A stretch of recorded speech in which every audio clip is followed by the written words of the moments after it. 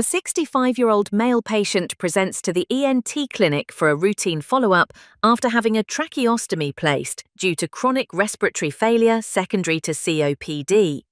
During the visit, a medical student shadowing the physician inquires about the specific features of the tracheostomy tube the patient is using.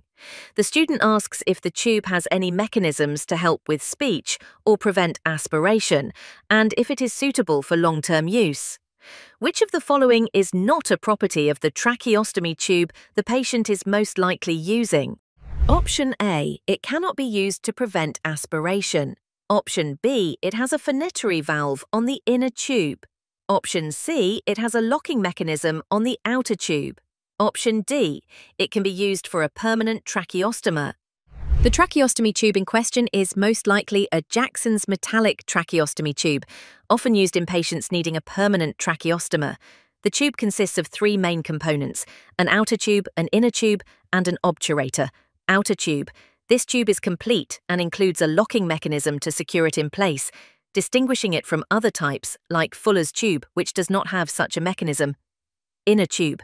While the inner tube is longer than the outer tube, it does not have a phonatory valve, option B.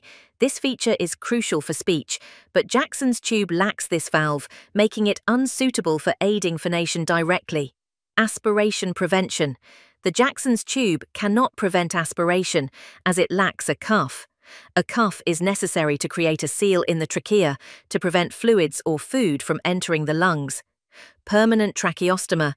The tube can be used for a permanent tracheostomy due to its durable design, making it suitable for long-term use.